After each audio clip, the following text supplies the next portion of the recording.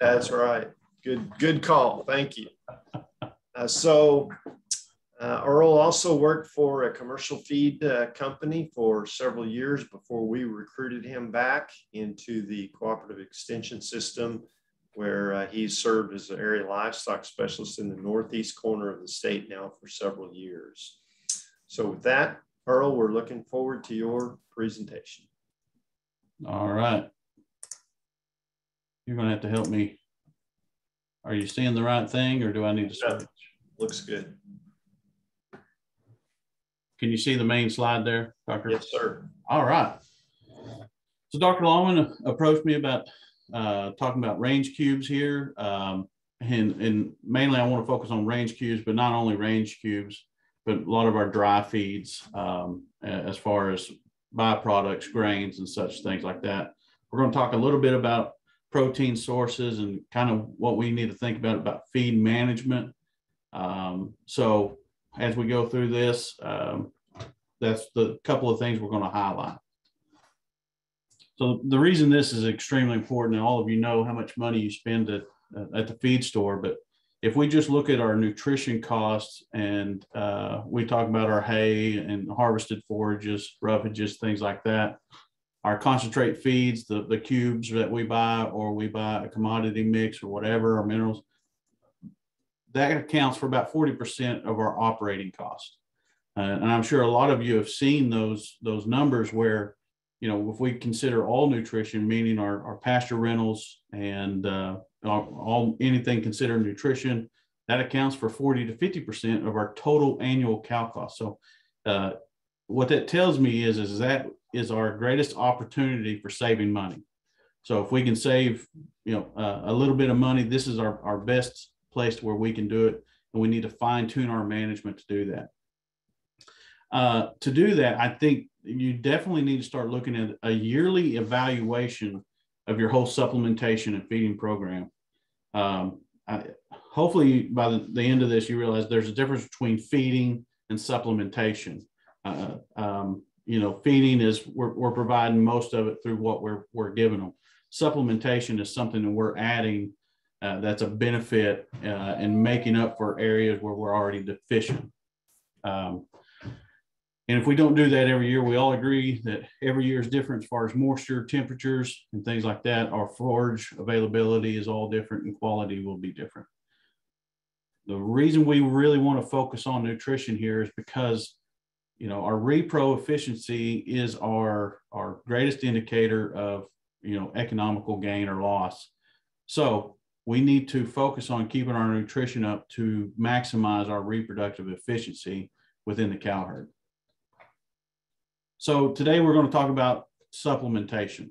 Okay, and a supplementation, basically we're talking about using feeds to enhance the utilization of a base forage.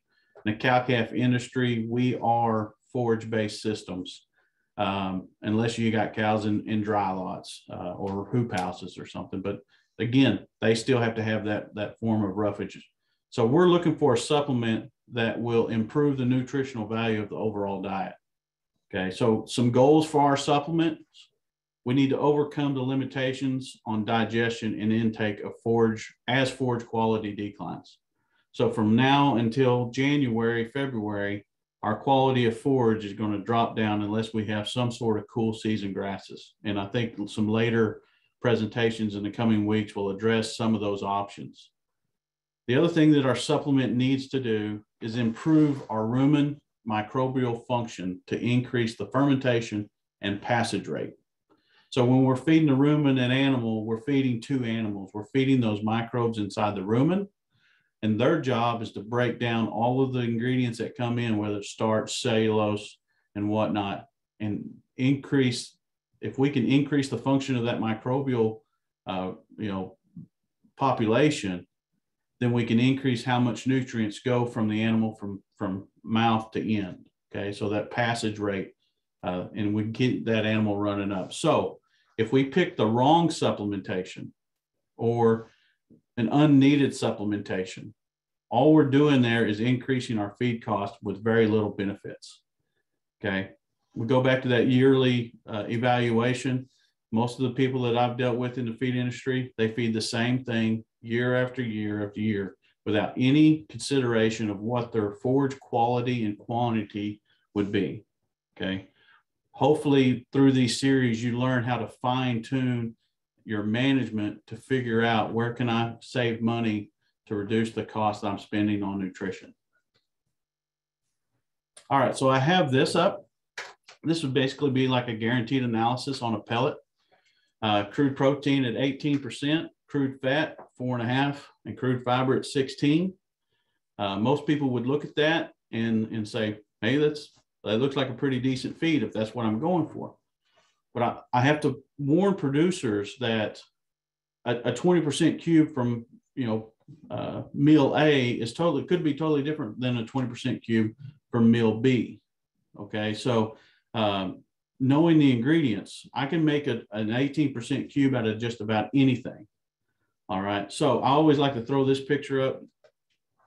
This is a picture of my oldest boy when he was little, and if you look at the picture, you see one of two things. You either see a little boy with a great looking mullet, or you see a little boy with his grandmother sitting behind him in a perfect position. If you look closely, you can see her arm right there underneath his arm, right? So I always show this picture to say, looks can be deceiving.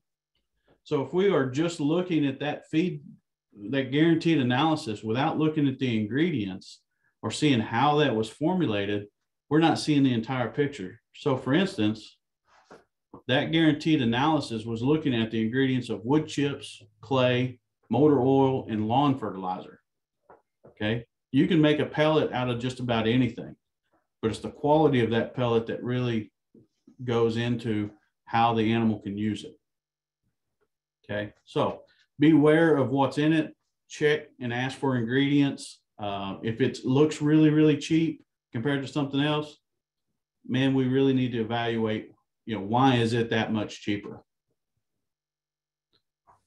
So if we look at our sources of crude protein, we mainly have 3 different sources that the animal can consume. What we're normally seeing is our plant proteins. These are our soybean meals, cottonseed meals, alfalfa, linseed meal. Anything to me that is, a higher protein, and by higher, I mean, 18% or higher can be used as a protein supplementation. But these are our plant proteins. Our other source would be animal proteins, which is meat and bone meal or blood meal. However, it is illegal to feed ruminant-derived protein to other ruminants, and that includes even small ruminants.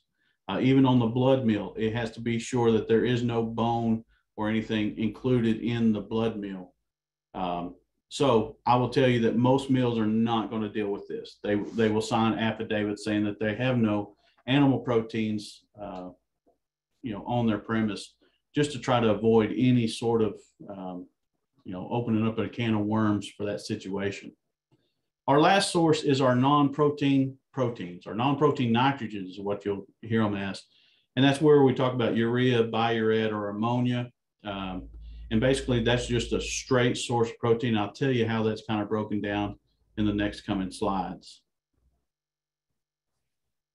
So this is an old chart or graph here, but basically, it does a really good job of illustrating how each feed ingredient can be broken down. And what it's looking at is how long does it take for the rumen to degrade that protein. Anything that's above the main line there, let's just say anything below that's in the gray, that's bypass protein. So that's everything that's going to be passing through the rumen and either digested in the hindgut or passed out into the fecal. Anything above that gray box is going to be broken down inside the rumen. So again, when we're feeding 2 animals, we're feeding the rumen and then we're feeding the animal. You can see how each one of these are broken down. So your urea there, you see 100% of that is broken down inside the rumen. So the biggest benefit for having urea in the diet is feeding those microbes in the rumen. When we get to like distiller's grains, that you see there's a slow digestion of those, and about half of it is degradable in the rumen and half of it isn't. Well, that's very popular with like stockers and growers, and because there's enough protein there to feed our microbe bugs. But then there's also that bypass protein that gets absorbed in the hindgut and feeds the animal. So even though we may have a 20% cube, depending on the quality of the protein that we use, the animal would utilize it in total different ways. So here's kind of an illustration that I've put together of how this works. First, we need to point out that crude protein is a simple measure of nitrogen inside the feed, and then we multiply that times 6.25. So no matter how much, whatever nitrogen is in there, we multiply that times 6.25, and that gives us our crude protein. So I always make the joke that if we cut a rumen right in half, you get a perfect box like that, but that's not how it works. But we do have this large fermentation vat there, and you'll see 3 layers. You'll see that white area would be a gas layer where gas is being produced. You'll see the green layer there. That is where there's a floating mat, and that's where a lot of the microbes are going to live. And because they're constantly breaking down that feed ingredient that's in that sitting there floating. Then there's more of a liquid layer underneath, and that still has a lot of particulates in it. A lot of microbes are still in there, but a lot of dead microbes. And I'll talk about how they're used in just a minute. So if we have a certain feed and we pour that down that animal's esophagus into the rumen, we talked about how some of that is going to escape the rumen. It's going to be in a bypass protein. So it's going to escape this microbe digestion and move further down the line. Let's say about 60% of it goes into the rumen. It gets changed to ammonia. Well, then the ammonia is going to feed those microbes. And that's what's going to, the more we can feed those microbes in the healthy population that we have there, well, then all of a sudden increase in forage digestibility, which increases the rate of passage. So that means dry matter intake is going to go up because feed is coming through the system faster. That ammonia is also going to leave the rumen, hit the bloodstream, go to the liver. The liver can then either send it out through the urine or recycle it back through the saliva. So there is some sort of nitrogen recycling there. Okay. Those dead microbes that are coming out of this particulate, they can go to the hindgut and be broken down into amino acids and used as a protein source in the hindgut for the animal. A lot of that is absorbed into the blood, and then the rest is expelled into the feces. So when we pour an ingredient in, the amount that changes from degradable and undegradable is different for each ingredient. So you, again, be mindful of, what is the quality of ingredients going into these range cubes. If we look at a non-protein nitrogen source, and we talked about urea earlier, if you think about how much nitrogen is in urea, well, it's 4600, right? So 46% nitrogen. We multiply that 46 times 6.25, that tells us it's about 287% crude protein. So if we have our urea preels here and we send them down into the rumen, 100% of them are broken down into rumen. And if you've ever had a bag of urea on your yard and you weighted it in, you've seen those preels disappear real fast, it happens very rapidly, okay? So that ammonia feeds the bugs, the rest of it goes out through the liver and is cycled the same way, okay? There is no bypass protein to that source. So a lot of times if you'll look at your feed labels and it says there's a non-protein nitrogen in it, it's either urea or biuret or something like that. And that's where it's beneficial is if we have a really low crude protein forage and it's not high enough protein to feed these microbes, well, then if we had this ingredient that did its sole purpose is to feed the microbes, well, then that'd be advantageous to feeding that low quality forage. So there's a reason these are used in our feed industry. Everything happens the same way as we move down the system, okay? What we do need to caution people on is overconsumption of non-protein nitrogen. If there is an overconsumption of it, you will see more of it coming out of the rumen into the bloodstream. And when it gets to the liver gets overloaded. changes that ammonia back to urea, puts it in the blood, and that's when you get urea toxicity and is detrimental to the animal. So I want you to know kind of the places I've worked, what is in a range cube, and it's basically byproducts, wheat midds, soy hulls, corn gluten, distillers grains. You have your protein sources, your cottonseed meal, soybean meal. They're probably going to have some sort of limestone in there, and that's there for two reasons: to offset your phosphorus and get your calcium levels up, but then also it makes a really good cube. And then you're going to have some sort of binder molasses, depending on the type of cube that you're getting. It could or could not have vitamins in it. A lot of times if you see a breeder cube, if it's labeled a breeder cube, that means they put vitamin A in it. Your cubes may or may not have minerals in them. And you can also have antibiotics, ionophores, any other special ingredients that you want. Depending on how much you buy, you can pretty much tell them to put whatever you want into it. But there will be a minimum amount of how much you can order. So nothing really crazy that should go into them. By this time of year, everybody's booking prices are out. So they've got these ingredients locked in through March, most likely. And therefore, they're probably not going to change formulations too much between now and March. If all of a sudden some cash prices open up, they might change formulations where you can substitute, some soybean hulls for wheat midds or something like that, corn gluten for DDGs. But essentially, these are kind of the ingredients. So working in the feed industry, one thing that there's some pet peeves of mine, and I hear them quite a bit. And so it is, I feed a four-way, okay? I feed a commodity four-way. Well, all of these are commodities, or 99% of them are byproducts anyway. But typically, your four-way is soy hulls, wheat midds, corn gluten, and either DDGs or corn. Now, when they say I made a four-way or I feed a four-way, it could be anything. And the other thing, it could be in different inclusion rates. That's not saying this four-way is 25% of each ingredient. They're just saying there's 4 ingredients. So know what you do have, what is in there, because there's a huge difference between that mix, whether you use distillers grains or corn. And then almost in all of these, you need to really start looking at if they don't have any added minerals, having your own mineral. Another thing that I always hear a lot is I ordered corn in my feed and my cubes, and I don't see any. We realize to make that cube, we have to grind everything down to a powder to be able to get everything to mix consistently to make a really good pellet. If you do see some corn in your cubes, that means that they threw some chopped corn in there just enough to where you can pretty much see it to make customers happy. But the biggest majority of it's going to be ground, and it's just going to look like all the other ingredients.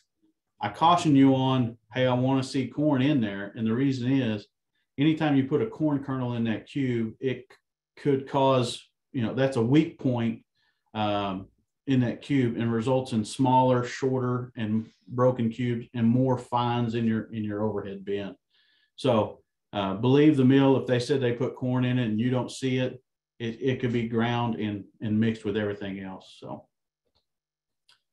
So to me, again, what is a good supplement? It's one that works with you. And what do we need to look at to choose the right supplement? Well, it's your forage quality. So I'm going to give examples here. This was forage samples brought into Muskogee County in 2020. Each one of those dots is a forage sample brought in. You see crude protein along the bottom, and then TDN, total digestible nutrients, going up the top. So each one of those samples represents where that sample would fall in this scale. Don't get bogged down to where they all are. But again, anything over about 15% crude protein, you probably need to start looking at either limiting how much they eat of that forage or use it as a supplement. And I believe Dana Zook will be talking about like using alfalfa or something as a supplement in the next coming weeks. So I like to look at these. I like to draw those boxes right there. And basically what I'm saying is, if I had a 1,200 pound lactating cow, her nutrient requirements are 3 pounds of crude protein a day, 17.6 pounds of TDN a day. And if she's eating 30 pounds a day, then that means the total diet needs to be greater than 10% crude protein and greater than 58% TDN to meet her requirements, her maintenance requirements. All right.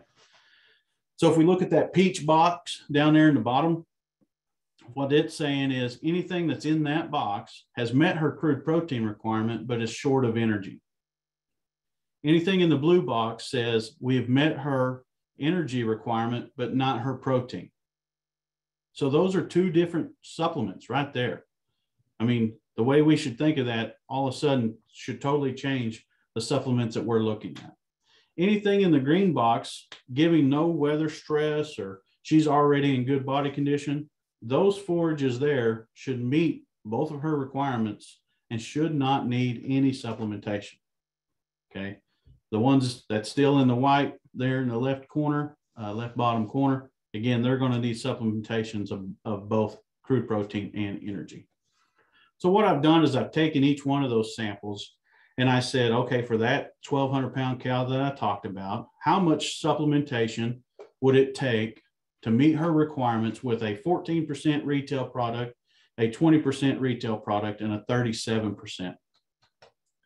So that's what this shows. And you see that some of them, there's nothing there, right?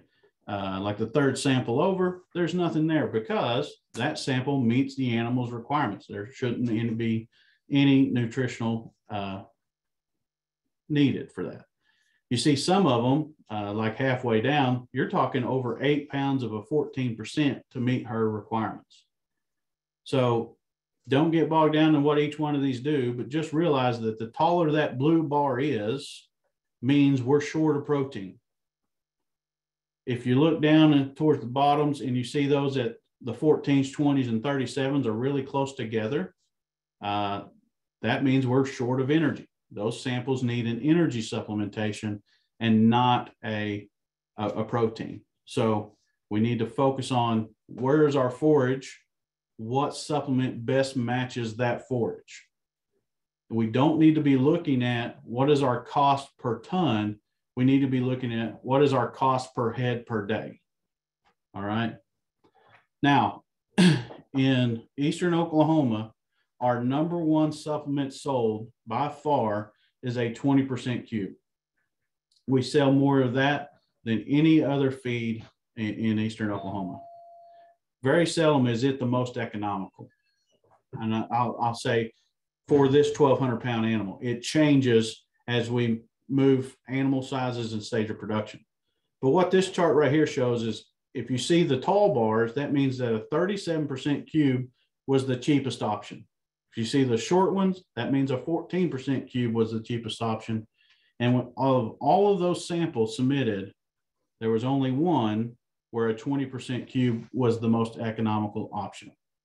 Okay. You see my prices up there in the corner. That's kind of the prices I was told a couple months ago that where we'd be. So as those prices change, these bars may change. So does it make a big difference? Well, it depends on your situation. So what I looked at then was if we switched from a 20% cube to whatever supplement was cheapest, and let's say we had 50 cows and we're feeding them 100 days, are there any savings? Well, for some producers, it wouldn't make a hill of beans, okay? But for some producers where we're getting over 1,000, it could save them $1,000 over 100 days. That's when we really need to start looking at, okay, well, if I can save $1,000, that's a lot of money to my operation. So again, had we not done our forage sample and then evaluated which supplement best fits that, we wouldn't have been able to save this amount of money. And we need to do that every year. So kind of to finish us up here, I always get this question every year. When should I start feeding my cows? I always say, let your cows tell you when you need to start feeding. You need to be watching your body condition scores really good. Once you see them dropping off, you're looking at your forage conditions, you're looking at the cows. that's when they're saying, all right, now we need some sort of supplementation. Maybe it's through your hay. Maybe it's, we're changing, we're feeding 37s now because we're on native, but come January, when we start feeding hay, then we need to start feeding 14s or whatever. Best way to see what kind of gut health they have is looking at their manure piles. If they're stacking up too tall and they're tight and dry, we need some protein in there to get those rumen bugs working. We want them to hit the ground wet, but not splatter. So that's the good, healthy one. And then, of course, if they're splattering too much, we're probably putting too much through the system. So I'm going to encourage you to work with your OSU extension educator, develop a feeding supplementation strategy. All right. So get those forage analysis done, get that information back, because you may see that, hey, I can feed this quality of forage to this type of animal with no supplementation. And I'm going to feed this lower quality forage to those animals that have a lower nutrient requirement. So that's a strategy, not just I'm feeding whatever. I've got a purpose of why I'm doing this. If you need help looking at your supplement evaluation, we have several tools through OSU. You can go to our beef extension website. You'll see the little blue arrow down there looking at those calculators.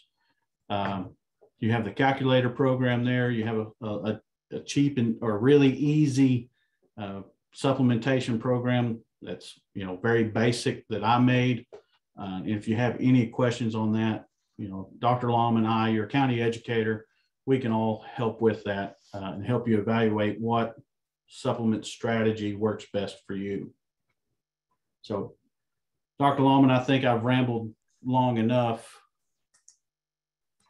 Outstanding. Thank you, Earl.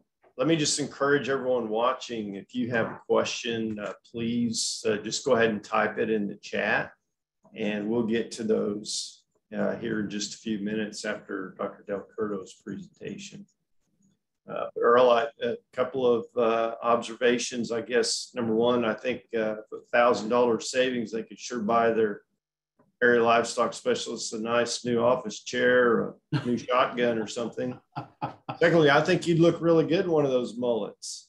Well, so, I don't know about that. Yeah. All right. Well, thanks. That's outstanding. Good stuff. Earl, appreciate it. So our next speaker, Dr. Tim DelCurto, Montana State University, been there several years now. We crossed paths briefly in graduate school. Actually, I was an undergraduate. He was in graduate school, and then I went to Montana, and later he wound up in Montana through Oregon State. But Dr. DelCurto, I'm just going to read a little bit from his bio here.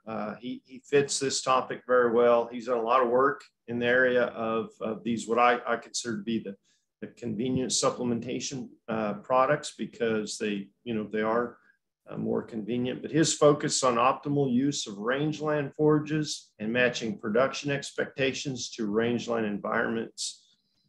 Some of the things that specific projects he's working on have to do with strategic supplementation, optimizing grazing behavior and resource utilization, and then characterizing botanical composition of diets and diet quality on native rangelands.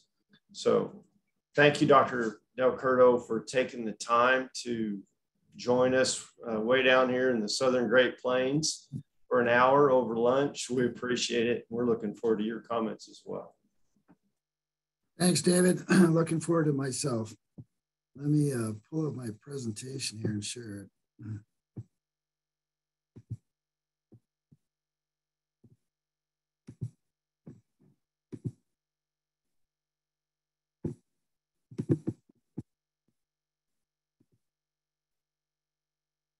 Okay, does that look about right? Yeah, it looks great. Okay. Well, first of all, I want to compliment Earl. He gave the talk that I was really hoping he would, because it sets up for mine. Yeah, I thought it was a great talk, and it's going to make my presentation a lot easier to follow. First of all, as Dr. Lohman said, I'm going to talk about just self-fed supplements. some of the information that we found in recent years. I'm not going to walk you through all of the projects, but just some of them. And I hope you realize what I'm doing on some of these is I'm condensing like PhD projects down to about 3 slides each. So yeah, my grad students always get a little upset with me when I condense, their thesis and their 3 or 4 manuscripts into about 3 slides. But I'm going to try to talk about it from the perspective of what I want ranchers to gain from this presentation, what I think they should know, and kind of the bottom line of some of our results. It's funny, the land and forage resources in the Western U.S., quite frankly, we're always sort of envious of Oklahoma and Texas, Kansas, and even up into the Plain States. Most of the Western U.S., at least where beef cattle production takes place, is in relatively arid climates, less than 20 inches, and the bulk of it between 10 and 15-inch precip zones. We also typically operate at relatively high elevations, above 1,000 meters or 3,000 foot elevations. And so we do a lot of, our beef production system, in many cases, is trying to utilize the forage base that you see here in this picture. This is a Hereford Angus Black Bally cow in January in the Great Basin. Quite a bit of feed there, but it's not very good quality. In Earl's previous presentation, this would have been the white box. It's deficient in both protein and energy. And so that's kind of the forage base that we're working with.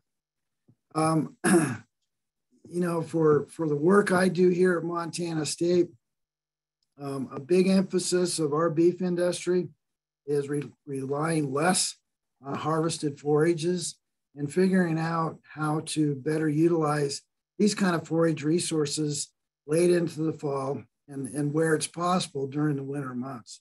And looking at your program, looking ahead for the producers, I know you have a lot of presentations on that, basically wintering cattle without hay. And that's essentially what we're trying to do here. This particular picture is what we call our Thackeray Ranch, our Northern Ag Research Center. It's about 30 miles from the Canadian border. And it's kind of the transition of the Rockies into the plains. That's kind of the forage base we're looking at. We're also trying to do research that's more in line of what producers are actually doing. So we're trying to basically supplement cattle in large groups in fairly extensive environments, which in all honesty, in previous research, academia, universities, USDA facilities haven't always addressed very well.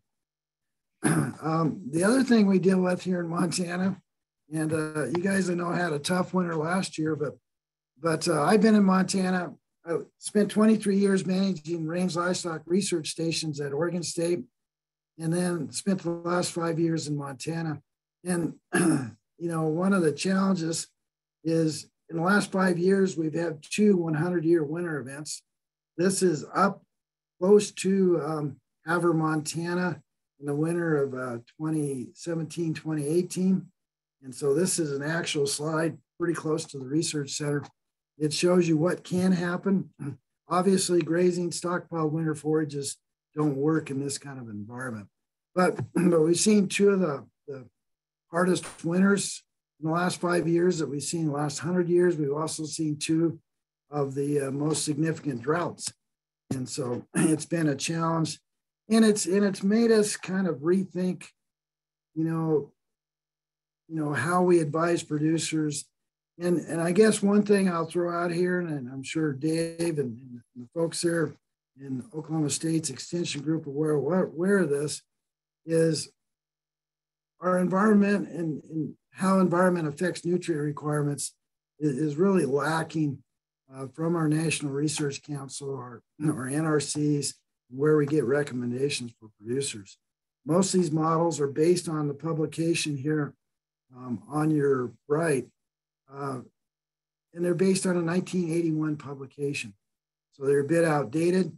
They focus almost exclusively on energy. little to no information on protein, minerals, and vitamins.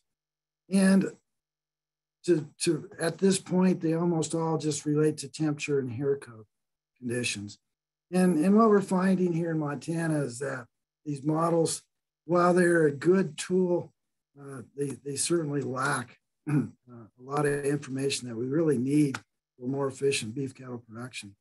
They are limited with respect to precipitation, and at this point don't have any wind chill kinds of corrections. So we're trying to add that into our research.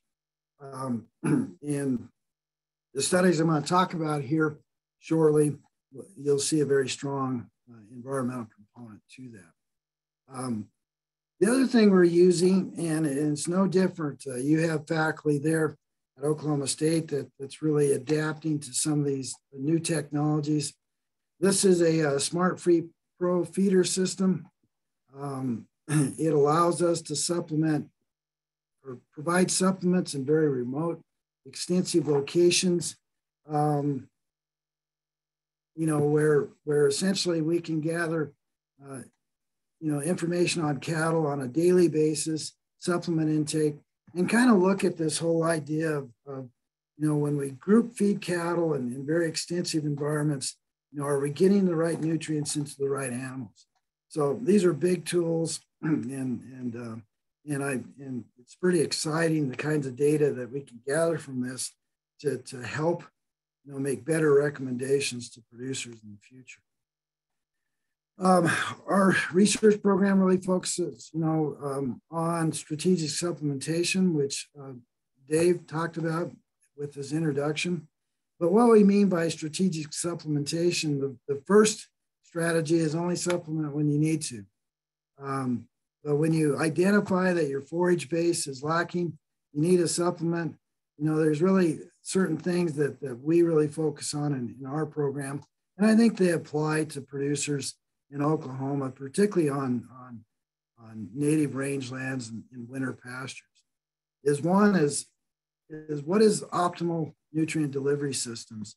In other words, as a producer, how do you get the right nutrients into the right cows at the right time? The truth is, Dave asked me to talk about self-fed supplements, which are supplements you just take out, you dump out, and you come back a week later and sort of assess where you're at. They're self-limited by either salt, bitterness, it could be texture of the block, a number of kinds of things. What is the best way to do that?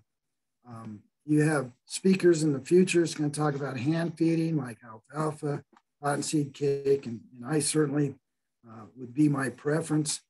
Unfortunately, here in Montana, I'd say roughly 50% of our producers do the self-fed supplements simply because they don't have access to the cattle and they don't have the labor to get the feed to the cattle without just providing on a once week or once every 2 week basis. Our goal here, and Earl did a great job talking about this, is not to feed a lot of supplement, but feed just enough of the right kind of supplement to optimize the use of the forage here in this picture. And so, you look at this forage, this is low quality forage. It's low in protein and low in energy, relatively high in fiber. So our goal is to provide enough supplement to stimulate the digestion of that, which will in turn stimulate the intake of it to meet the nutrient needs of these cows. With this technology, we're able to identify every time the cow goes to a feeder, how much it eats. And then as you notice in this picture here, you might notice there's a cow there with a GPS collar on. We're also in relatively large range pastures. This GPS collar on a once every 10-minute basis will tell us where the cow's at. And inside the GPS collar is what we call an activity monitor that tells us when she's grazing, when she's resting, when she's walking, and even when she's ruminating. So we can sort of, look at supplementation strategies and ultimately then define, well, do we optimize the use of the rangelands? So not only optimize the use of this forage, but optimize how she distributes and utilizes the landscape as a whole. So it's an interesting research approach. Like I said, it's unique to Montana's producers' needs, but there's similar work happening at Oklahoma State as well. I'm just going to walk you through a couple of studies. This first one, we just wanted to look at supplement intake and cow age on grazing behavior and rangeland use patterns. A number of folks worked on this project. I was kind of the lead, and Dr. Sam Weifels, this is part of his PhD program. For this project, I don't have the picture of the supplement, but quite frankly, it was the cheapest 30% crude protein supplement we could find. It was a combination, roughly 60% canola meal, about 20% wheat mids, and then it had a range vitamin mineral mix that sort of met the needs of a non-lactating cow during the winter period. Just to let you know how kind of these feeders work and kind of the way the study was set up, in year one, we did a 45-day grazing period. In year two, a 60-day period. In year one, we had 42,472 visits to our feed trailers. And in year two, we had 65,873. So we'll talk about numbers here shortly. But we had roughly about 260 cows in year one, closer to 300 in year two. And so these visits roughly say that these cows were going to the feeders 3 or 4 times a day. I always get questions from academics. It's like, well, are you sure with 8 feeding stations you had enough for that many cows? And I always contend, if you look at our actual feed intake events and do that as a function of 24-hour period, you see kind of a normal distribution here where the cows really don't go to the feeders while it's dark. At daylight, they start coming to the feeders at peaks about midday. And then typically by about 5 in the afternoon, they're done feeding for that winter period. Every time the cow goes to the feeder, reads the cow EID, we get time of day, entry and exits are recorded, and so we get actual intake of the supplement. For our research, we then couple that with weather station and GPS collar data to get a picture of how the cows use the landscape and how well our supplementation strategy is working. For our study, the average supplement intake was 2.75 pounds per head per day, or 1.25 kilograms. The target intake, for these first 2 years was 1 kilogram, so we exceeded that. Again, we started out with 272 cows in year one, 306 in year two. Out of the 272, we had 264 cows with consistent feed records over time. In year two, 302 out of 306. So they readily ate out of the feeders. The ones that didn't eat out of the feeders was either we had a faulty EID tag, or they were wild cows and just weren't going to stick their head in the feeder. But by and large, most of them used the feeders and used the supplement quite well. So this was a salt limited, 25% salt limited, predominantly canola based supplement. And this is the intake patterns we got. In year one, our age class 1 cows, which were yearlings, and just to explain this graph, age class 1's yearlings, age class 2 is 2 and 3-year-old cows, 4 and 5, 6 and 7, 8 and 9, and then this group is 9 and older cows. So we had a wide range of cow ages. And if you look at intake of this 25% or 30% crude protein, 25% salt supplement, it was actually our young and 2 and 3-year-old cows that ate the most.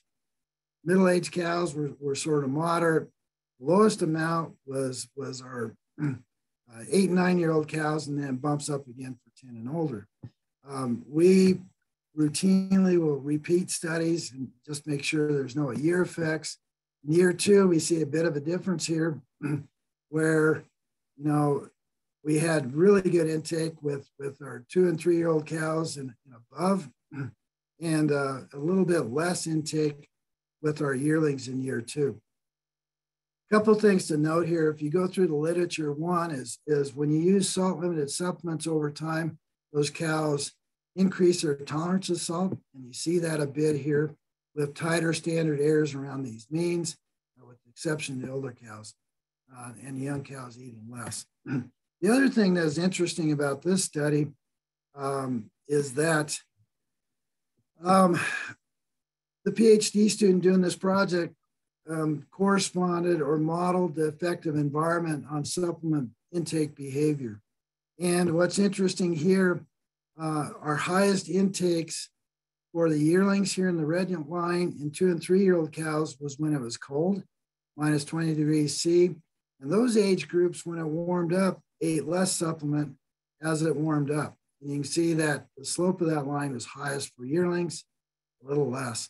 And then if you get down, the middle-aged cows here, tended to have a bit of a positive slope. And the older age cows, the purple here is 10 and older. These are 8 and 9 year old cows.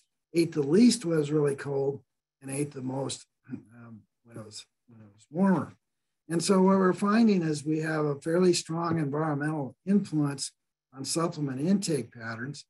But when you think about it from a management perspective, when it gets cold, I want to make sure those yearlings and 2 and 3 year old cows are getting supplement, which with this free choice salt limited supplement, it appears to be happening. In year 2, we got the exact same pattern. If you notice though, the entire graph shifts up a little bit. I think again, that's building tolerance to salt levels in the supplement, and the exact same models here in terms of how cattle behave. The other thing I think that's really interesting is when we took each grazing period and looked at the mean temperature, in year 1, the mean temperature was roughly about 10 below 0. In year 2, the mean temperature was roughly about 2 below 0. And that really explains the differences we saw in intake in that previous slide. And so I guess the bottom line here is that, the supplement tended to work quite well with a fairly diverse age group of cattle in the pasture. We were getting adequate supplement into those young cows, and environment does influence supplement intake behavior. Doing lots of other studies looking at this. I'm going to show you one here that's Corey Parsons' PhD, where instead of a salt-limited loose supplement, we wanted to look at a molasses-based block that also was about 25% salt, but also had limitations due to texture and bitterness, and I'll talk a little bit more of that. We have a number of other projects that are in progress, and looking forward to some of these results and publications here in the next 12 months. We're also looking at minerals and mineral status, particularly during the winter period, and then how that in turn affects protein and mineral status, affects substrate calf growth and health as we move forward. So the next study I want to talk about is just looking at using a molasses-based product. This study was looking at a cow RFI classification as heifers and how that changed feeding behavior, and then cow age on a mixed grass rangeland. And a number of people involved with this as well. Corey Parsons, Dr. Parsons' PhD program.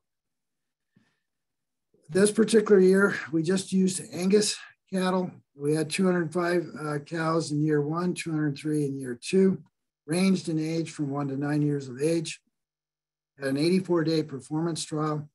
Supplement intake measures were taken the last 45 days of each winter period. We also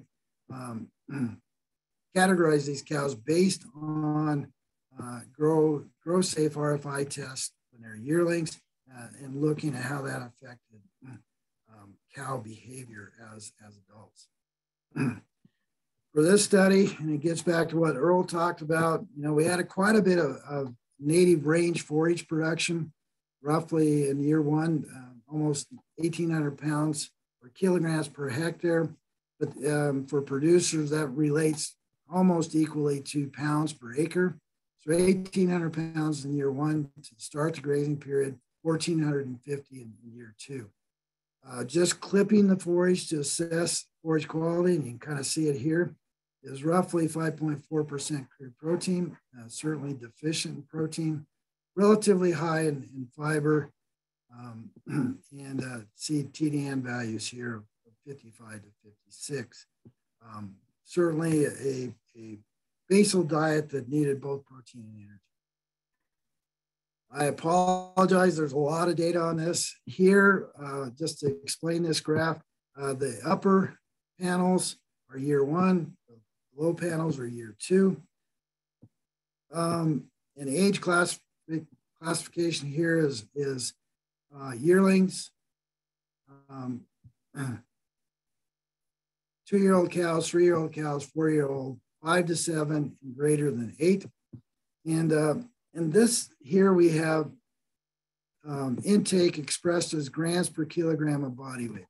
And before you get really too confused by this, one way to look at this is if it was a 1,000-pound cow, it would be, this number here would be roughly 1.5 pounds of supplement intake. One of the things we did in this study in year one, we used a product called Bovabox.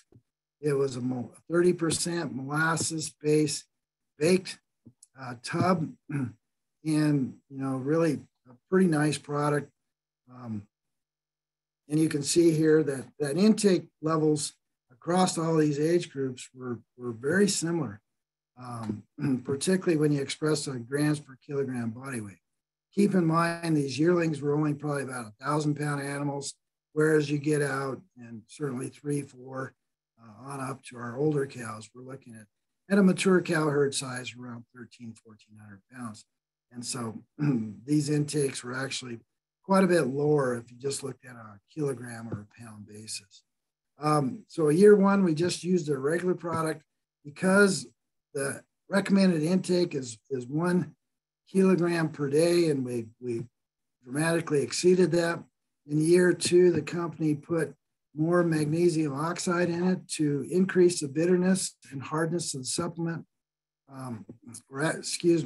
had that in year one. Year two, we took that out. And we can see we got a little different intake pattern.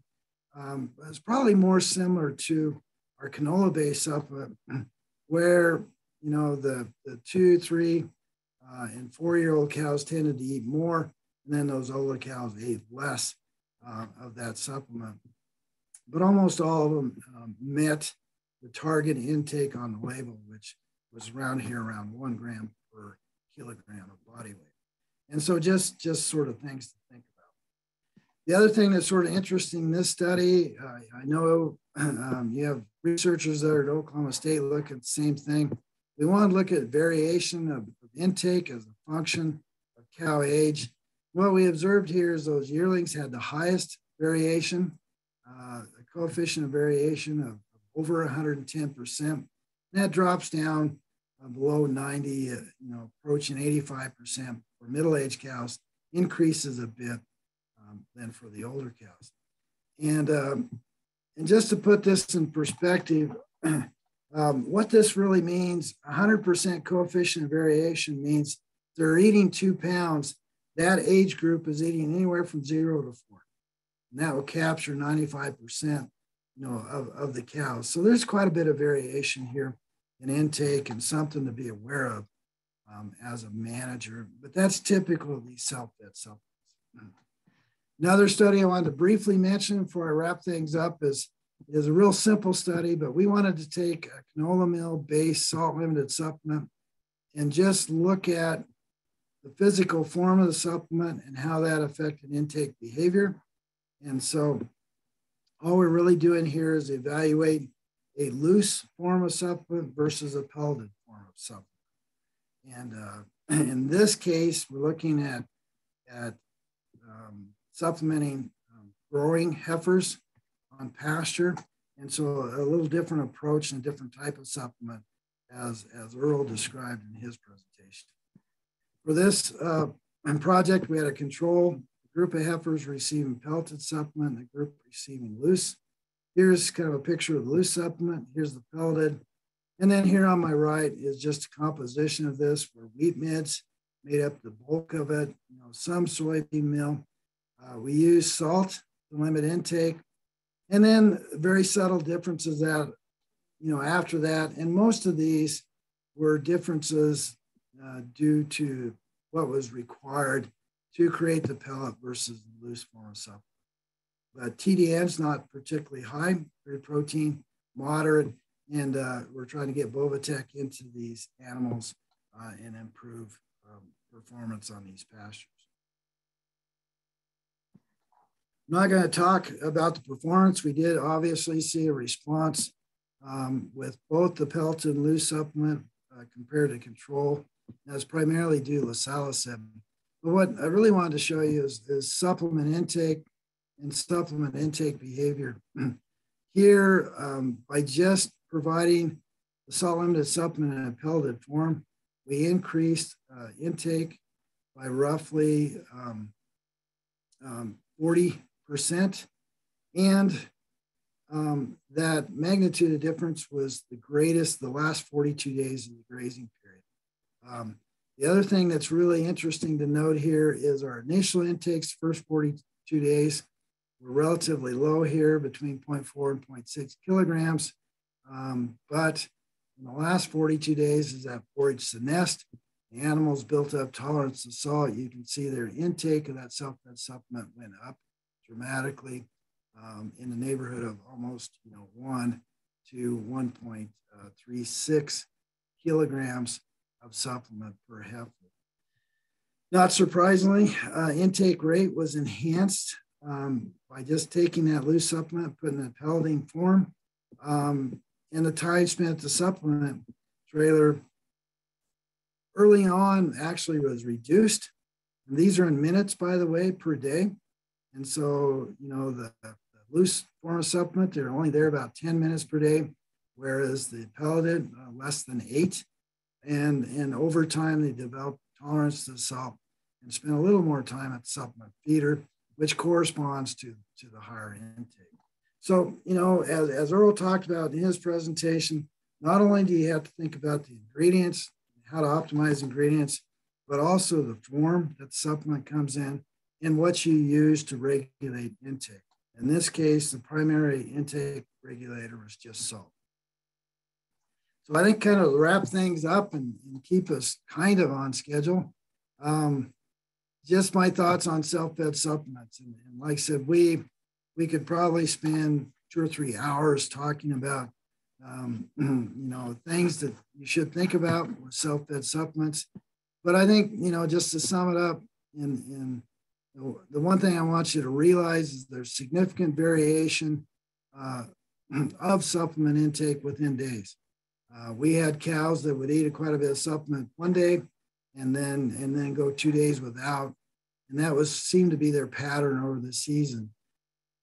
Both these studies show that we see very strong seasonal effects where tolerance to salt increases, and also as forage quality declines during the winter period or in late summer, you see these self-fed supplement intakes go up. The other thing I want you to consider is we also see a lot of variation among animals. Whenever you have a coefficient of variation of 100%, I mean, some aren't eating any and some are eating a lot. And so you really need to sort of weigh the pros and cons of your supplement strategy, with performance expectations. There's going to be more variation in animal performance with these self-fed supplements. Weekly averages, however, are encouraging. And so when you look at just what an animal eats on a weekly basis, it appears that these supplements actually work better than perhaps previous literature suggested. Previous literature tended to suggest that those middle-aged cows, the boss cows, get all the supplement and the young cows and old cows don't. To be honest, in the last 5 years, as we've used this new technology, that really isn't what we're seeing. And so, I think perhaps, we need to rethink how these different supplements fit into our management schemes. Obviously, future research is needed, and I've probably raised a bunch of questions for several years as a result. So with that, if there's any questions for Earl or myself, Dave, I'll turn it over to you to see where we're at. Outstanding. Thank you, Dr. DelCurto. Since I got the microphone, I get to ask the first question. To me, the interaction of temperature and supplement intake is amazing. And I've never seen anything like that published before. Do you think is it possible that the older cows are just smart enough to stay back in the brush out of the wind and not go up? I don't know if you're where your feeder was situated, but if it was up in the wind on the hilltop, maybe would that something like that have anything to do with that interaction? I think Dave, you're spot on. We put these feeders right on a ridgetop. Basically centrally located in roughly 1,000-acre pasture. We did that on purpose because that's the only place we get cell service. And the cool thing about this technology, as long as we can get cell service, and I can sit in my office in real time and watch a cow eat at the feeder. But we also put them on the ridgetop to be away from water and to encourage them to use, different parts of the pasture. But I think you're right. These are a relatively large group of cows. I think those young cows, yearlings, first and second calf cows, would go to the feeder because it's cold and they're hungry. And I think the older cows would go find coulees and things to get out of the wind and honestly hunker down when it got real cold. And you sort of see that in those intake patterns. So, but I think that's fine. A lot of those 6, 7, 8, 9-year-old cows, those are the ones you really don't want to be providing a lot of supplement to. Yeah. In those things. Things. That's good. That's good stuff. Well, I just encourage folks to type their questions in either the Q&A or the chat. Either one will work. And if you'd like to speak, just raise your hand, and we can give you the microphone too if you prefer to do it that way. Okay, so Dr. DelCurto, I've got one question here that says, were there timid cows that had minimal trips to the smart feeder? And the answer is yes. That's actually a really good question because the cattle we use for all those studies heifers are really easy to train to smart feeders, particularly in a pasture setting. They're curious. The cows we used at Northern Ag Research Center for these studies, the first thing you need to know is they were trained on grow safes as heifers that are developed in lots with grow safes. So they weren't, they're accustomed to eating out of feeders like that. The non-eaters, the ones that didn't eat, yeah, they were, in most cases, were timid. They're kind of the high-headed cows, the ones that don't trust you in the barn lot, so yeah. They're not gonna trust a machine out there. We've experienced that too. I mean, I think everybody has a cow or two that won't even come up to range cubes out in the middle of the pasture, for crying out loud. And so there are definitely some cattle that are not going to go to some piece of machinery and stick their head in there. Just not going to happen.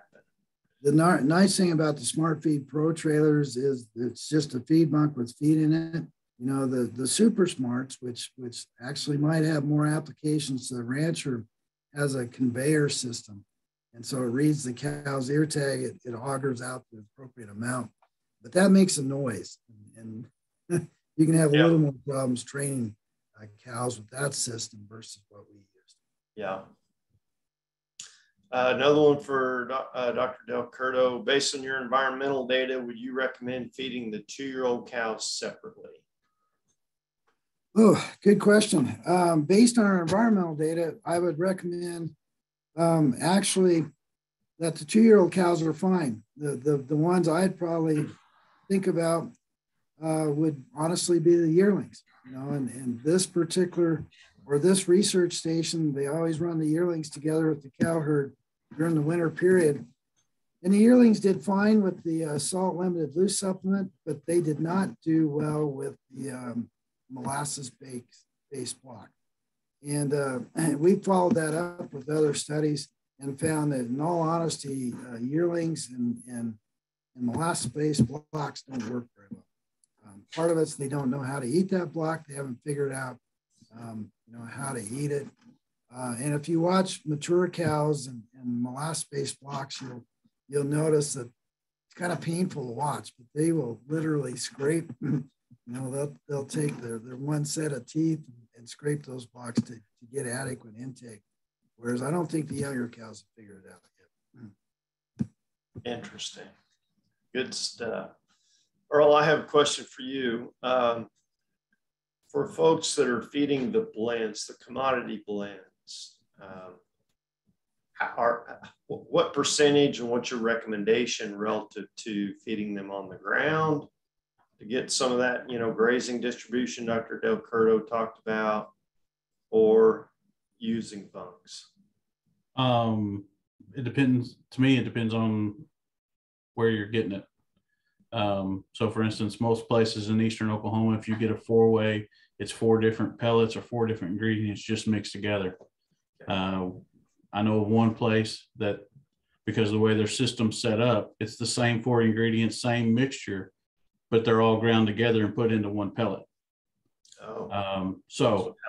Gotcha. Same thing, just different form, like Tim was talking about. So anything loose, unless you're needing and you have extra money for fertilizer, I would feed it in a bunk. But and that's why the 3/4 inch pellets are probably the most popular in Eastern Oklahoma, because 90% of the people are feeding them on the ground. Moving them around, looking at that, we don't have 1,000-acre pastures but even moving them around and feeding them in certain areas for windbreaks and things like that, feeding on the ground does have its advantages, but there's also a loss there.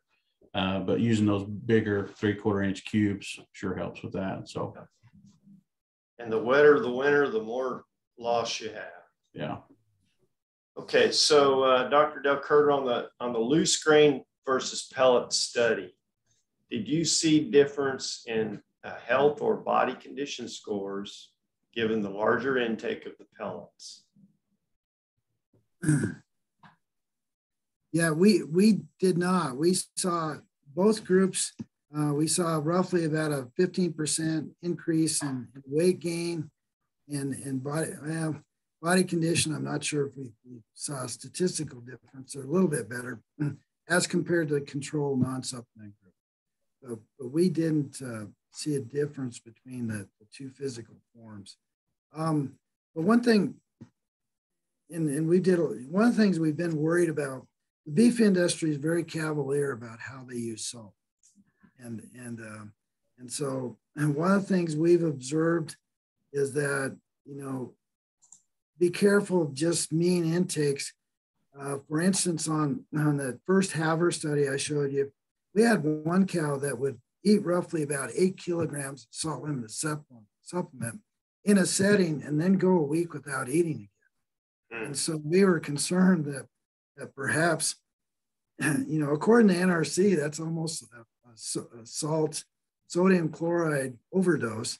And so we've actually did some research on high and infrequent salt intakes, how that affects low quality forage.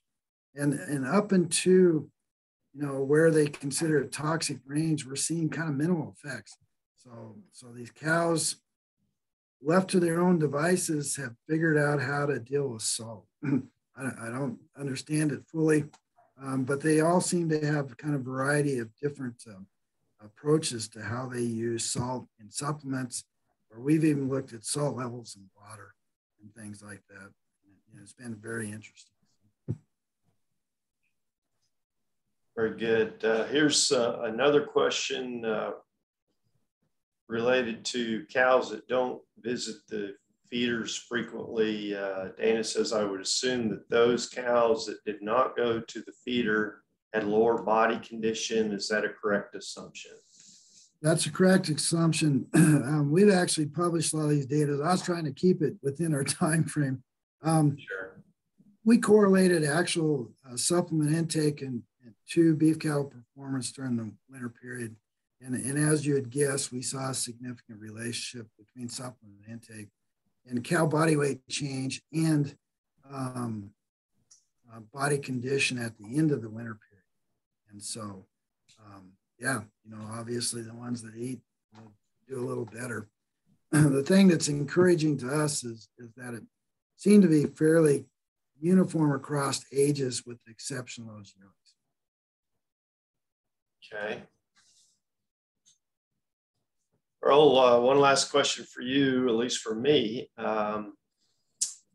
In Northeast Oklahoma, are you seeing a change in supplement types in terms of frequency of your producers using liquids or the blocks? Is it kind of like what you think it would have been 10, 20 years ago? Is there a identifiable trend? I don't know. I think,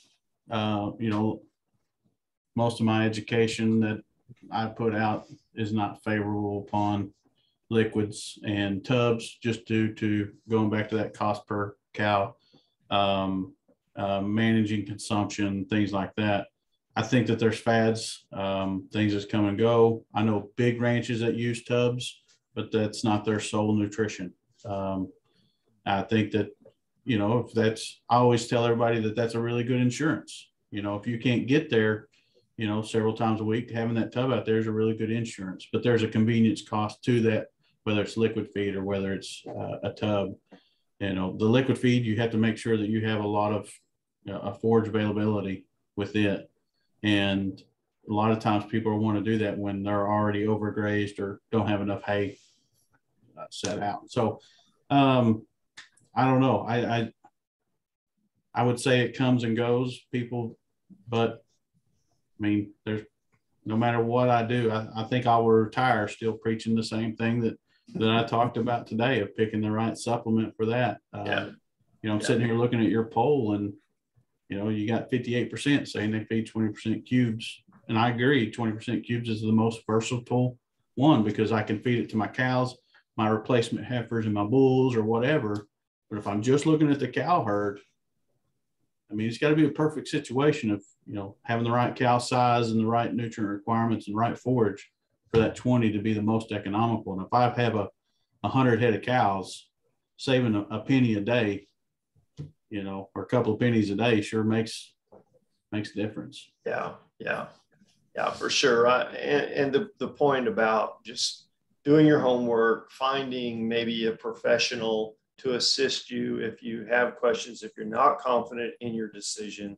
There's nothing wrong with spending some time with your extension educator, your area specialist, whatever feed industry professional, to really dig into those questions. We think there are some situations where the urea-based products, the convenient-based products actually work really well. Like when you have a real narrow gap in the protein deficiency, they seem to fill that gap pretty well. If you're already wanting to feed some fermentable carbohydrate source of some of your own corn that you raised or ground milo or something like that, then some of those urea products actually fit better. But you may need to seek out the help of someone who's dealt with these questions, reviewed the literature and so on, to make those decisions and have some confidence. Mm-hmm. Okay, well, it looks like maybe we got one more question here and then we'll try to wrap this up. Let's see. Okay, so Kaylee says, when you talk tubs, are you saying flax lick tubs or range tubs? What about feeding loose mineral and loose salt versus salt blocks and mineral blocks? I'll let whichever one of you want to tackle that, or both. Have at it. Go ahead. I'd like to hear what you say. That's well, yeah. At least in my presentation, when we were talking about the tubs, and it's a product called Performex Bovivox. and it's basically a baked molasses range supplement. Boy, you know, when you mentioned, I'm kind of like everyone else, and Earl's spot on. You know, look at the price of these things. The first study I talked about was 25% salt loose supplement. That was the cheapest supplement that I thought was made up of really good nutrients and fit sort of range cows in the winter period. It cost us $340 a ton. That Bova Box study, that block, I'll be really honest with you, $800 a ton. It has a lot more technology in it, more limitations to intake, but some real problems. In regard to salt blocks versus salt limited trace minerals, yeah, that's a whole nother conversation. I think Dave will have to have another session on that. The truth is, one of the challenges we have in the beef industry, you know, in North America or anywhere for that matter, is we have pretty poor delivery systems for trace minerals and trace mineral salts, loose versus block. And I'm kind of with Earl on this. I think when you can put trace minerals and vitamins in your supplement and hand feed it, that's probably the best route to go. But as an insurance policy, having that, you know, that supplement feeder or those blocks out there is always good as well. I don't know. What do you think, Earl? Help me out on this one. Yeah, I totally agree. I know a lot of times the tubs. I always use an example. You can buy a 20% tub for, let's say, $60. It's a 200 pounders. Well, that's 600 pounds per ton, right? Well, I can buy 20s in bulk right now for $325. I can buy it in a bag for, you know, $360 probably. Same product, just different delivery. The tubs restrict my intake. If I have to feed 3 or 4 pounds of it, there's no way I can get cows to eat that out of a tub. The loose salt or loose mineral versus blocks. I'm a big fan of loose minerals, and I'm going to say minerals because I want to have that free choice mineral out there for the animal. I would use loose salt to help monitor intake, but the salt would not be my mineral program. I would have a balanced mineral. There's a lot of great products here in Oklahoma, you know, retail products that we can get. You get up to Montana, Wyoming, those guys, you know, they're formulating minerals for specific ranches. And we really just don't need that too much here in Oklahoma that I know of, whereas we can buy a retail product that would cover all of our bases. So I would have out a really good loose mineral that they're consuming and use loose salt or even a salt block if I needed to monitor intake. So.